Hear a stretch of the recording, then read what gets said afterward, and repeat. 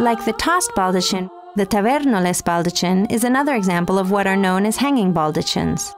In this case, we have been fortunate enough to conserve not only the central panel, or ceiling with its paintwork, but also the beams which supported it.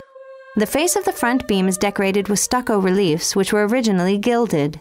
This same decorative technique was used for some altar frontals to imitate the color and shininess of gold and silver work.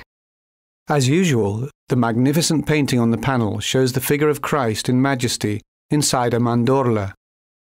Christ is making the sign of blessing with his right hand and holding the book in his left. The book bears the inscription, Ergo sum via veritas et vita. I am the way, the truth, and the life. At the edges of the mandorla, there are 4 angel figures holding the mandorla. These serve to associate the image with the scene of the Ascension.